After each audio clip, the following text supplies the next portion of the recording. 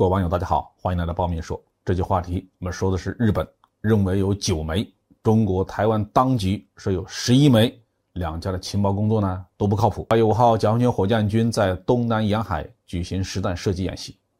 中国台湾当局公布的消息说，解放军一共发射了11枚导弹，而日本的防卫省却报告说解放军发射了9枚导弹，一共呢就发射这么几发。日本防卫省和中国台湾当局还手差了。日本呢一直想搞清楚周边国家的导弹部队装备的情况、试验情况和演习训练的情况。这里面所说的周边国家包括中国、朝鲜、俄罗斯、韩国的导弹计划是不是也被纳入了日本的侦察范围，那也是一个心照不宣的秘密。监视导弹部队的行踪呢并不是一件很容易的事情。空天侦察能力最强的美国主要通过3种类型的装备来侦察其他国家的导弹试验训练情况，这就是导弹预警卫星、信号情报卫星和眼镜蛇球侦察机。第一种装备导弹预警卫星和第3种装备眼镜蛇球侦察机大家都应该是比较熟悉的。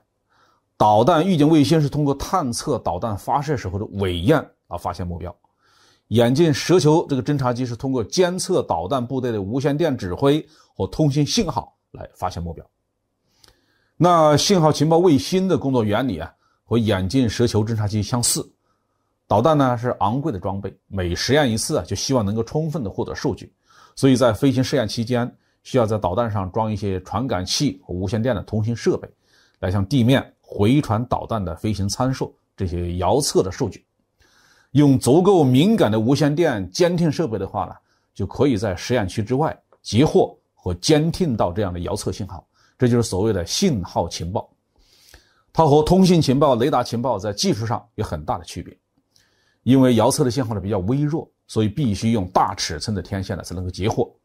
美国的几种信号情报卫星都有着超大型的天线，看上去和卫星本体都不成比例了。但是信号情报卫星和信号情报飞机要想发挥作用，有一个前提就是被监测一方所发射的导弹上确实安装了遥测设备，这只有在科研试验期间才会发生。如果是部队用实装的装备来进行火力演习的话，那就不会有什么遥测的问题了。列装的导弹是不需要进行遥测的。换句话说，对解放军的这一次演习能够起充分监视作用的，也就是导弹预警卫星了。但是无论是日本还是中国的台湾当局都没有这样的装备。在西方阵营当中呢，只有美国才拥有，因为它的造价实在是太贵了。美国现役的天基红外系统星座单星的价格在10亿美元以上，整个星座的打造费用超过了100亿美元。日本和中国的台湾当局还有什么办法可以来清点大陆发射的导弹数量呢？还有一个办法就是用相控阵雷达。日本拥有从美国引进的宙斯盾系统，装备在金刚级和爱宕级战舰上，如果机动到宫古海峡这一带的话，是可以探测到演习过程的。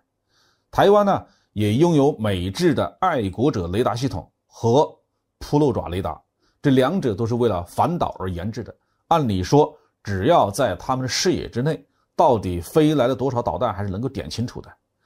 但无论是地面雷达还是海面雷达，视野都受到严重的限制，不可能像导弹预警卫星那样能够充分的观测到整个半球。因此无论是日本还是中国的台湾当局对大陆导弹发射情况的侦察都是不完整的。这两方从不同的角度来观察导弹飞行的过程，得到的结果不一致，那是必然的。这也充分证明，围绕台湾海峡的军事较量呢，实际上就是中美之间的斗争。其他国家哪怕是日本还没有资格掺和，如果自不量力的想要介入台海问题，最后同样会数不清将有多少弹头落到自己的头上。好，这期话题就说到这里。